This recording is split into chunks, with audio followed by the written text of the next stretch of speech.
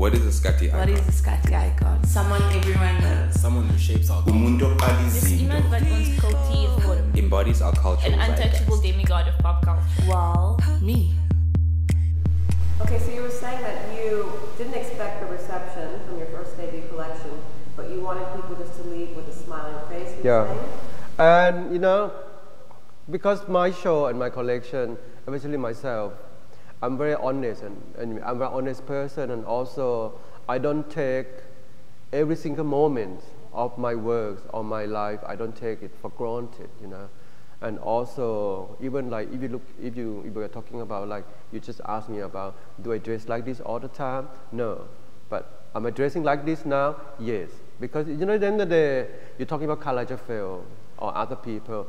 It's how we are marketing ourselves. Because the brand or the label won't happen just like that. If you dress only a pair of jeans and a t-shirt, it's just like how you're going to market yourself in individual industry. Because for me, I wasn't born and bred in this country, and I'm not even South African. My English is like broken English. I couldn't speak Afrikaans or Zulu, or, you know. So there might be something, or there's some side that I can communicate to my audience and to my follower. That's why I'm just taking fashion, my fashion, I'm the brand. This is how I'm going to communicate to you. And it seems like people appreciate to that as well. That's how people have to start marketing themselves if they want to start their own business or start their own label, or even if they want to be an actor, an artist. It's just like, that's the thing, you know. And also, South Africa is very small. We don't have money to pay the PR to promote you. So that's why I have to promote myself, you know. So you have to like dedicate as well, you know. Dedication is very important, you know. And how you communicate to the audience, very, very important. If you're talking about like democracy, this is how I look at it as well. It's freedom, you know, but how you're going to make it happen. I think that's excellent advice, especially, I mean, I'm an artist, so I take that advice very personal as well, but I think that's excellent advice because I do feel like we live in this little village and everyone is like, how is Chu doing this? How is this person doing this? And I think that is so perfect because I studied business first, and I really believe that it's just about marketing. Yeah. You're a brand. Yeah. Thank you so much. Thank you. Also, back to the show again. Actually, what I really want after the show is I want my show to inspire everybody. I want my show to inspire the audience. I want my show to inspire my customers and the young designers. That's what I want. Yeah. Right. That's exactly why we're doing these videos. Is to do that, to inspire. First, I would love to talk about the knitwear because that's what I was really excited about. We were speaking to Gavin Raja, and he was saying that he doesn't believe a lot of designers help each other. And I think sharing your story of how your knitwear came about is quite special.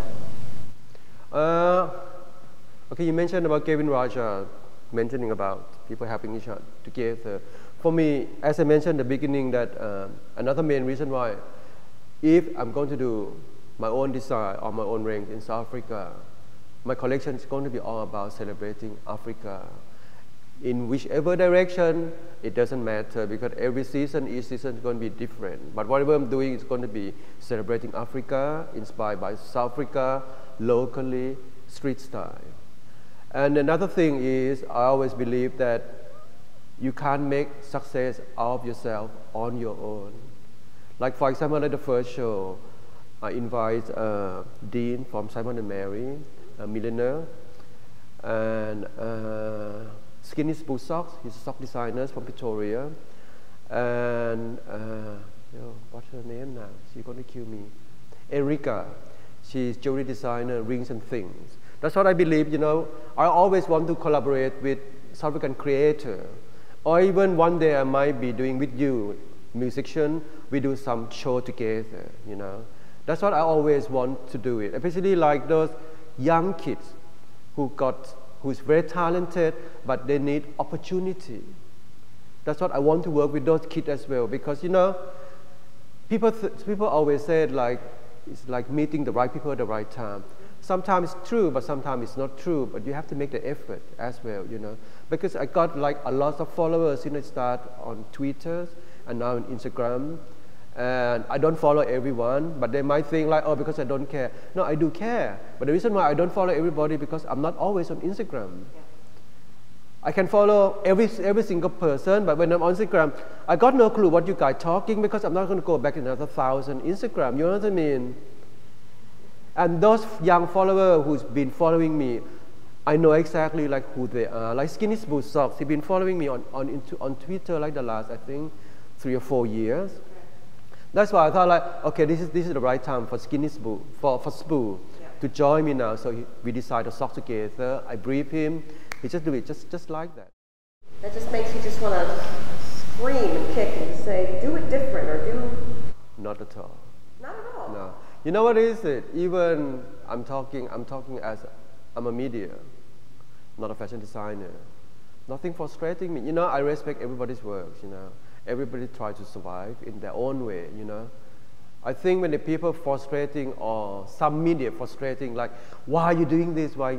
I think, you know, like you're taking a little bit too far, you know. You have to look at that designer, like who they are or what is their market they're aiming at, you know. You know, you have to be fair, you know. Yeah. And it's become very prima donna, you know, just respect those designers as long as they know what they're doing.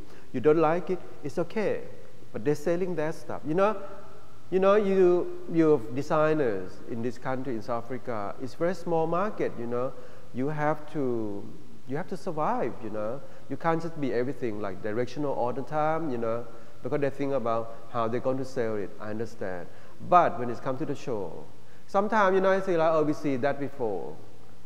But they know they're going to be selling it. But at the same time, they should step out of the box a little bit, you know, like, okay, 20 looks. We put it as a top triangle. Give us some of the 10% of top triangle, pushing the boundary, you know, and the rest you can do commercial.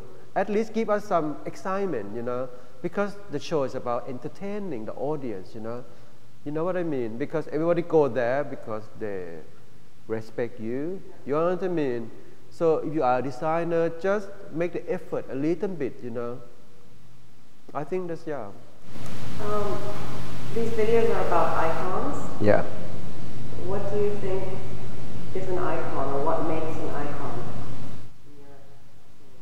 For my opinion, I know you're not asking me who is my icon. Yeah. No, just like for example, I don't believe in an icon. For me, I like almost everybody.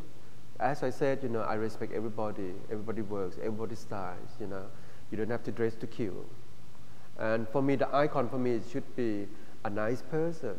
That person doesn't have to be like dressed well all the time.